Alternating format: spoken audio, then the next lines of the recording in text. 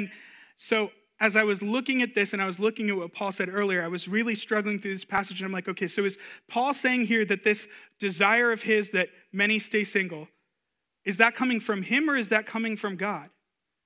Well, I think with what Jesus says in Matthew and what Paul's saying here, God is reminding us that it's important as we go through these seasons of our life, when we face singleness, that we steward well, we be good managers well of the different relationships we have. Because God encourages people to be in relationship with one another. We're designed to be in relationship with one another. And so I think this is something that Paul is explaining, that God has a gift for us in our seasons of singleness. If you are someone like me who is going through a time where you're single, God has a lesson to teach you in that. Jesus says, let anyone accept this who can.